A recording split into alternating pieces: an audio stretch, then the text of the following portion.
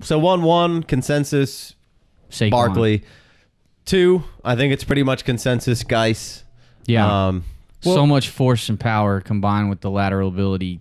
I'm all about some Guice. Sure, and tons of speed to go with all that. Got to go chalk here. There's and sometimes the last, like I mentioned before, the last couple seasons, it was these guys are chalk for a reason. They stand out above the rest.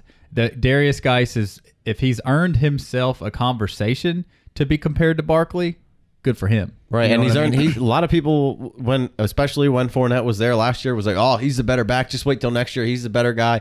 Now it's unfortunate he did have a little bit of injuries that he was battling through in 17, but the 16 tape is pretty fun to watch. The 17 tape has, ebbs and flows of him being healthy and not healthy. But It's the same thing happened to Fournette. Right. Fournette's 15 tape was ridiculous, and his 16 was a little nicked up. And it's like, well, as he's trying to just stay out and not get hurt for the paychecks, and he played well banged up. I mean, he was putting up numbers. He dealt with a knee and a leg injury early in the season. He sat out versus Troy.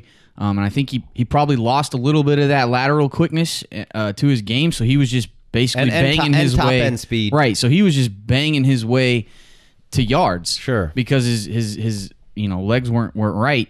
But then he got healthier as the year went on and culminated, I think it was like Ole Miss or something, where he had, 167 yards, and the announcer was like, looked like there was like some first time he said he's felt the best that he had in a long time. And he plays so mean. Like he's a great banger. He is only 215 pounds. Like, I don't know, like he's I'm so okay with determined. that. That's fine with me.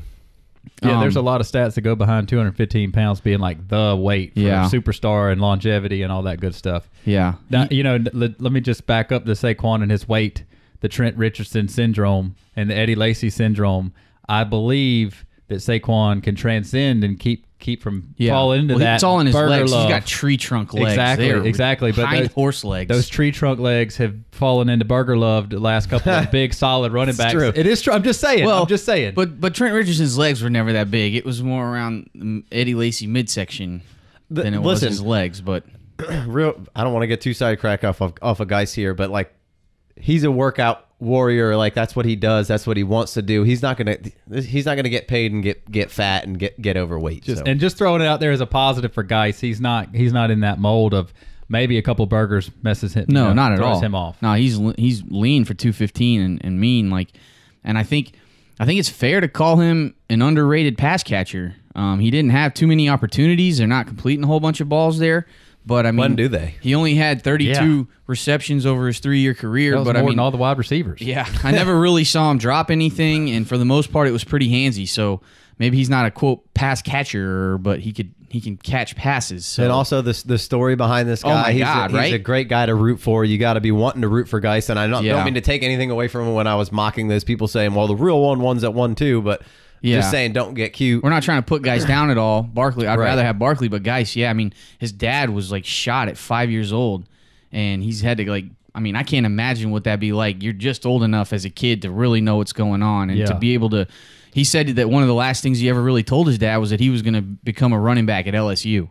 Oh, that's cool. I'm glad I didn't make any promises like that as a kid. Like, I'm sure I told plenty of people I was going to play in the NBA, but like that soon faded. I can't own up and keep those promises like this beast of a monster can. I was supposed to play basketball at Duke. That did not work out. Yeah. So I mean, he's playing out there for his family and for his mom and his brother, and he's got some easy stuff guy to root for. Yeah. I mean, and it's not surprising to see how successful he is, and he's just going to continue to be successful. I was super pumped to take him at 1-2.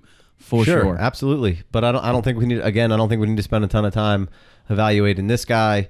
We've kind of, the whole time we were breaking down running backs and giving you the full breakdown on these guys, we've kind of said, the top 4 are kind of chalk and really whatever order you want, but the 1-2 to me are pretty solidified. Yeah, and we are talking running backs here, so we're not going to blend in the wide receivers as we go down this list, and when we get into that later on in future podcasts here, for me, 1-2 is always going to be a running back.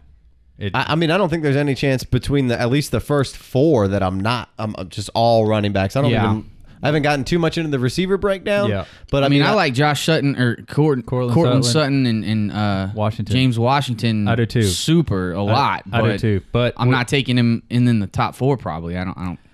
I completely agree with that. And obviously, if you've been listening to us any time at all, I'm going to be leaning running back heavy. It's running back, all the way down the list. And then when you're done with that, you take more running backs, especially Exactly. in rookie drafts. Yeah, well, I mean, the running back is back. I mean, like, it was a shifting to a passing league, and now these, like, last couple of classes have just infiltrated this talent into the NFL. And, like, yeah, and most teams want, like, two guys that they can, and some of them can support two guys, and more teams are supporting two guys. We were just talking about this off air about how the top end RBs score 100 more points than the Todd Gurley lightning in the bottle this year was 100 points better than any wide receiver. The David Johnson got the hurt year before, and I mean, Le'Veon Bell's been on those heels the last 2 years. So let me just not just call out singular running backs here for who scored the most. Le'Veon's right behind them, but a quick stat is 17 points or more per game. There's 8 running backs last year that averaged 17 or more points per game. There's 4 wide receivers. So it is. And David Johnson was missing all year. And David Johnson pretty much just chalk up a ninth. Exactly. Yeah. And David Johnson's not in that list. Ezekiel Elliott also didn't play. He was 20. 20 points per game when the ones he got. But Dalvin Cook was right there on the edge and only played a couple games. He probably would have averaged more. So the point of that is it still is a passing league. None of that changes. But like Jay Wayne mentioned there, the talent and all, and I believe that a lot of this, the running backs in the last couple of years, they're going through high school systems that are more spread for the most part. They're getting more of the passing game on their plate, getting to college, and then when you get to college, there's hardly any Alabamas out there. And almost all these dudes we're going to talk about today can catch. Like, yeah, it's an ability, it's a trait that they possess. It's just now becoming the norm that these dudes can catch. Well, again, like we were talking about off air, like basically the running backs, just like you were saying about how the high school things, like the system's changing, it's much more adept to what's going on. Eating regimens and training regimens. All that plays into it. But then these guys who are like your freak athletes, basically like when you're younger, like the pitcher for your team is the best player and he's the also quarterback. The best hitter. Yeah, right. Yeah. Exactly. But these guys now that are these freak athletes, they're pretty much all, I in my opinion, are gonna be a little bit more slotted towards the running back position in football, because they can do everything a running back's doing it or a wide receiver's doing it, and you can hand it to them 20 times a game. Well, they've always the best athlete on the field has always been the running back. But sometimes the running it's the quarterback. Well, yeah, both. Well, because that's the quickest way to get the ball in his hands to be the quarterback. But the second easiest guy on the field to get the ball to is the running back, because they hand it to him.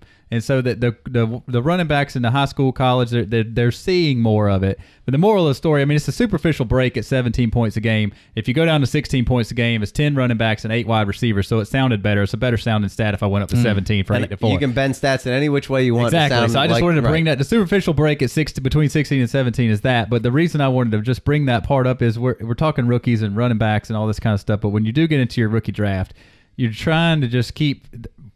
We say this a lot, and we've said it a ton. There's catches everywhere in the NFL. You can always find wide receivers to make catches. Casey and I just won a championship in the FFPC league, and our best wide receiver, we had 2 wide receivers. We had Larry Fitzgerald and Jarvis Landry. No, not that team. Larry Fitzgerald and Marquise Lee. And on our bench was super bust. We're just winning championships everywhere. I don't know what teams won. Dante Moncrief and Tyrell Williams. But, just couldn't even start them all year long. But we've started 4 running backs. Point of the story is when you get a running back that's getting touches, he gets them more consistently. Even you might have a good wide receiver, but they still have their 4 for 40 games and their 5 for 50s. But when you get a good running back that's carrying the rock, getting the ball handed to him 15, 20 times a game, and catching 5 or 6 passes a game, you just can't beat that. Yeah, well, I mean, we're back in full swing. There's 3 of us here. Big Co's back. We've gotten through 2 guys. It's time to take a break. Yeah, that's how we roll. We'll come back with the next two guys on the list and round out the top 4.